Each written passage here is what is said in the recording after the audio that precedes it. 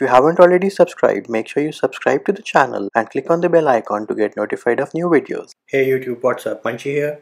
Going to do a review of the Spigen Pixel 2 thin fit case.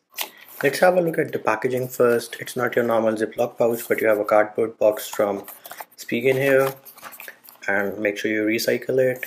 And on the back it says that you have to buy it from Spigen only. If you buy it from a third-party seller on Amazon or eBay, you won't get warranty from Spigen.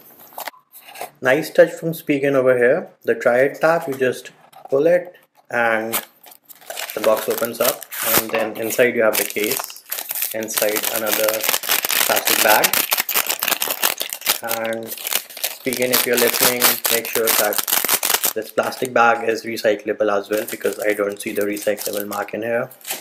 Let's have a look at the case itself. So on the inside you have this placeholder where you can apply a metal place for the magnetic air vent mount. So you have those mounts for the phones which attach to the air vent of the air conditioning in your car. So those come with metallic plates, so you can put that metal plate over here and this case would still work with that. Nice touch from Spigen again. Never seen this on any of the other cases I've reviewed so far. On the back you have Spigen branding. Let's go ahead and snap the case onto our phone. So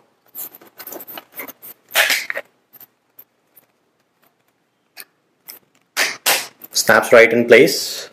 I mean, you don't have any cutouts at the bottom because this is a slim fit case, so everything lines up good over here. On this side again, the power button and the volume rockers are not covered, so don't have to worry about that as well, about like the feedback or them being clicky or not. On the top as well, you can see you don't have anything to worry about the cutouts or anything, and same goes for this side. Let's have a look at the back. The cutout for the fingerprint sensor lines up perfectly. The cutout for the camera, the flash and the laser autofocus also line up perfectly. Let's go ahead and do the squeeze test to see how it works.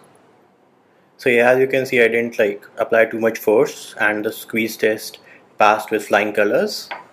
Moving over to the back side, let's see if this is a fingerprint magnet or not. So I don't see any fingerprints, so you don't have to worry about cleaning the case every now and then. Let's try to have a look at the lip action, but there is no lip action on this guy because this is supposed to be a slim fit case. So if you're expecting some lip protection on the front from a slim fit case, then this is not the case for you. So what's the bottom line with this case? Well, I got this case for $12 from Amazon, but personally I feel it's a bit overpriced. It should be around the $9 or the $10 mark because it's just a slim fit case. You're not getting any extra protection or anything, but I guess it's the brand name which sells. So if you can grab this case for, like $9 or $10, that's a pretty good deal considering the brand name. But at $12, I think it's overpriced because if you have to protect your screen, you definitely need a screen protector, and you cannot put your phone on the surface like this, right?